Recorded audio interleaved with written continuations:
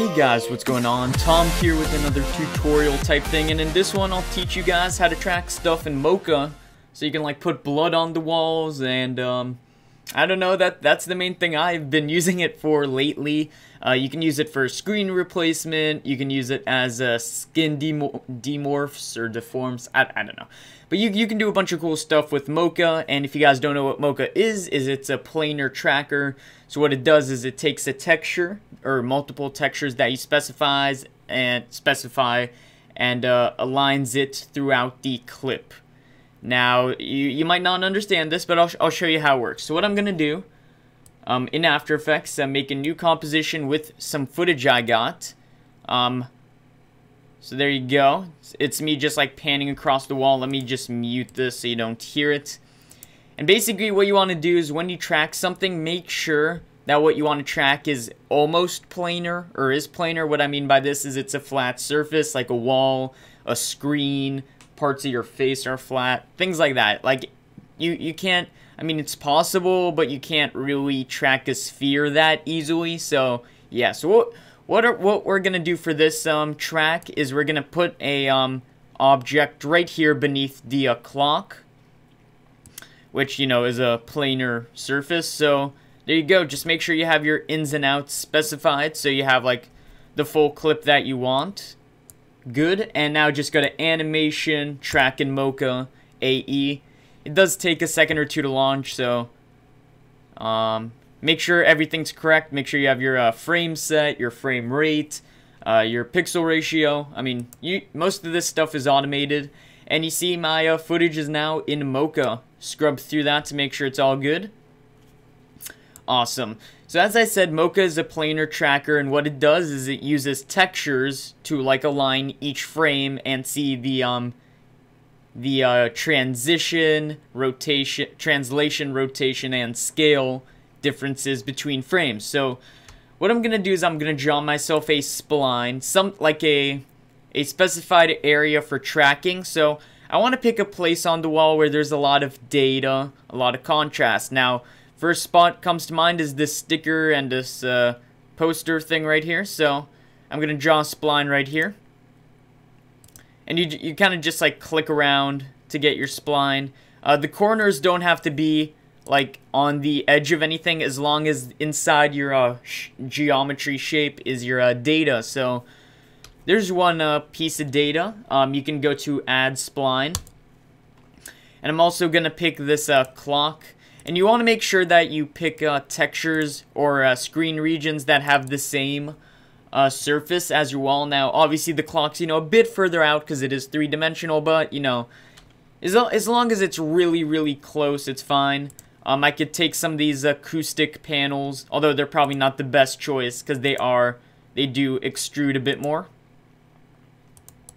And you can just go with like one massive track of the wall. Of course, it's a lot faster if you just break it up into pieces, so that's what I like to do. So let's say you're happy with these 3 splines. So now what you want to do is go to minimum pixels used, and this is saying how much of the data am I going to use within these regions. Now, in a perfect world, you would use 100% and get a perfect track, but that is very taxing on your computer, and since I'm recording, I'm going to go down to like 90%, so the higher the percent, the better the track. And then the next 2 main things you want to check is your motion. See if there's translation, being movement. Yes, there's movement. Is there scale? Am I going like in and out a bit? Yes, I am. Rotation, definitely. Shear. I don't know how to explain shear. You probably know what shear is.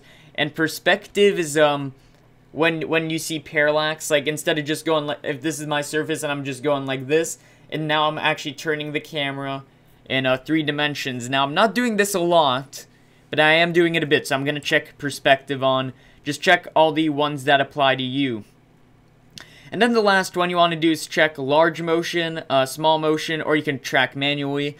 I would just switch between large and small. I have large motion, so I'll keep it there. So I think that's good. So once you have everything locked in, good to go. Actually, first you want to rename your layer from like layer 1 to wall track. Just so you guys can stay organized. So go to your frame where all your stuff is on, and then begin tracking. And you see it's going to go frame by frame. It's about, in my case, it's about a second a frame, so it's not that bad.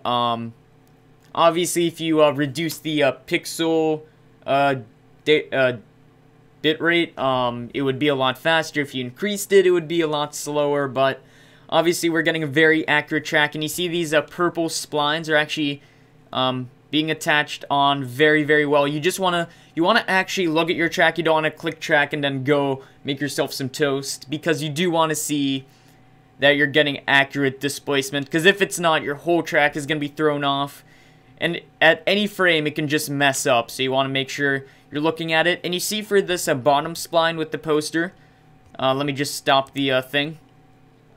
If I zoom out just a bit, you see that this spline is kind of going out of the footage. Don't worry, unless it's not like all out of the footage, you can keep it there, because there's still a lot of data in there, so you can just continue tracking. And then at any point you can also add or remove splines, or make the splines more complex, or simplify them. Now obviously if I wanted to, I could also add another spline now over this poster I have here. If I wanted to, I could add that, but it doesn't seem that's necessary. But if you're tracking like a white wall, you're gonna have a problem. So like put some like post-its on there, track those.